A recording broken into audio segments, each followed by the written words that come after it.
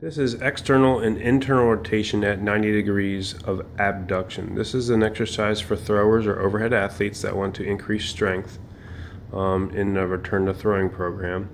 You can either stand or kneel in this. Your elbow has to stay directly out to the side, and you'll do a set of 10.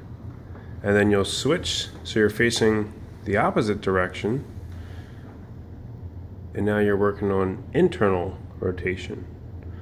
You'll repeat this roughly 3 sets of 10 in a pain-free range of motion, but make sure you're working through your full range of motion and your elbow is not dipping down.